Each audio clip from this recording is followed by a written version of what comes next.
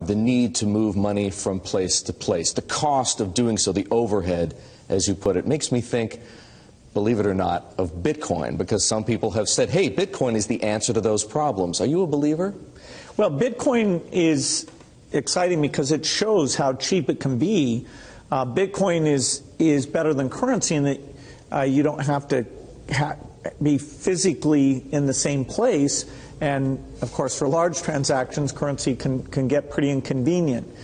The customers we're talking about aren't trying to be anonymous. You know, they're willing to be known. So the Bitcoin technology is key, and you could add to it, or you could build a similar technology where there's enough attribution that people feel comfortable. This has nothing to do with terrorism or any type of money laundering. So what does Buffett not like right now? That would be Bitcoin. He says that Bitcoin right now looks a little bit tulip-like to him. It's not a currency. I mean, it does not meet the test of a currency. I wouldn't be surprised if it's not around in 10 or 20 years. Why does it not meet the definition of a currency? Well, because people say, well, I'll sell you goods in Bitcoins, but they change the price of those every time the price of the dollar changes in relation to Bitcoin. They're pricing off the dollar. They could say, well, I'll sell it to you in barrels of oil, but if every time the price of oil changes, they change the number of barrels you have to have. That's not, your oil is not the currency.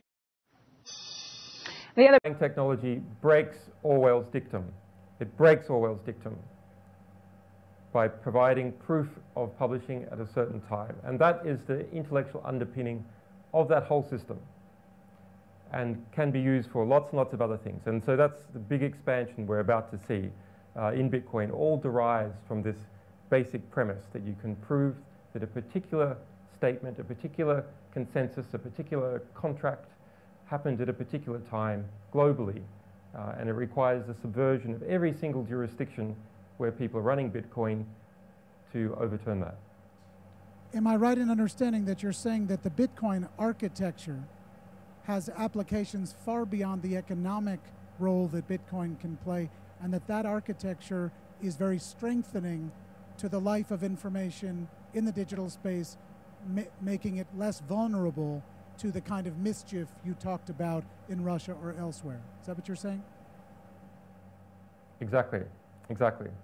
That underlying architecture can be used for publishers, for example, so that, as an example, we are starting to use Bitcoin WikiLeaks, stuffing our cryptographic keys of stuff that we publish. So we prove that we have published stuff at a particular time by stuffing it in Bitcoin, in the blockchain. And then if someone were to come and try and modify the material that we have published to take out particular parts, that would be detectable. Do you think Bitcoin will be disruptive in that way? I mean, now it's a speculative currency. Will it be something that will be what normal consumers will use and will disrupt the banking industry? My opinion of Bitcoin is that, I think Bitcoin is probably a good thing, but it's essentially, its main thing will be, I mean, this will probably get quoted here and there, but I think it's primarily going to be a means of doing illegal transactions. But that's not necessarily entirely bad, because some things maybe shouldn't be illegal. But the combination of Silk Road and Bitcoin will save us? Well, it will be useful for legal and illegal transactions. Otherwise, it would have no value as a use for a legal transaction, because you have to have a legal to illegal bridge. Yeah. I don't own any Bitcoin. In fact, one can pay for a tour on Virgin Galactic up to the moon with Bitcoin. I think the Winklevoss twins have said that they would do exactly that. You think this is a currency that's really going to work eventually? Well, I think it is working, and there will be other currencies like it that may be even better. But in the meantime, there's a big industry around Bitcoin, and people have made fortunes out of Bitcoin. Some people have lost money out of Bitcoin. It's volatile.